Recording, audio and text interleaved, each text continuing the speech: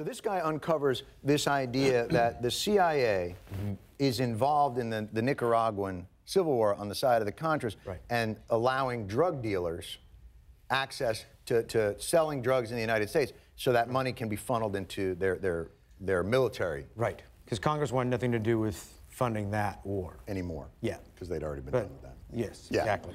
Bastards. They went down Those that road. bastards. Yes, exactly. Webb publishes this in this small newspaper in San Jose, and then the world explodes on him.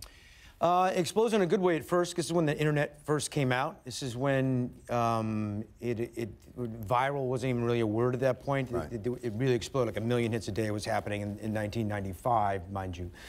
So it really started taking off, and it created, not riots, but a lot of uproar in African-American communities throughout the country. Well, the idea for them, too, is that, so the government is flooding our communities. This was in the middle of you know, these crack epidemics in the 80s, flooding our communities with these drugs and killing our kids and not caring. Right. But the spin on it was, you know, Gary Webb wasn't saying that. The movie is about ultimately what he said and then what the media spun it to be to discredit him, which ended up being his downfall, as any journalist would have. If you're discredited, you're done.